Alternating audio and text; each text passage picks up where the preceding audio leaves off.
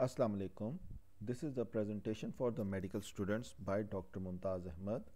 Today's topic is Waldeyer'S Ring.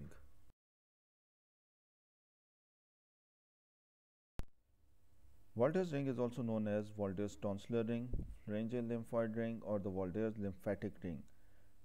It is a collection of the lymphoid tissue scattered throughout the pharynx in its subepithelial layer and mainly in the oropharynx and nasopharynx. It is aggregated at places to form masses, which is known as the Waldeyer's rings. It is named after German anatomist Waldeyer's Hertz.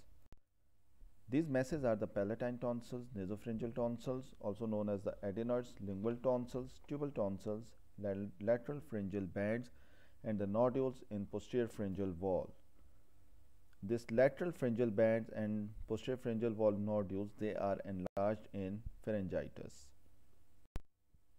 So this is the diagram which shows the palatine tonsils to the adenoids which are present in the nasopharynx, tubal tonsils around the opening of the eustachian tube, the lingual tonsils which are present on the posterior 1/3 of the tongue or the base of tongue, the lateral pharyngeal bands which are present behind the tonsils, and these are the nodules in the posterior pharyngeal wall.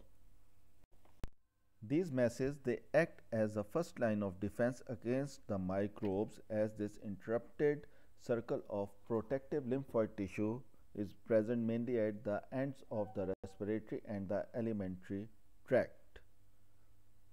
Thank you.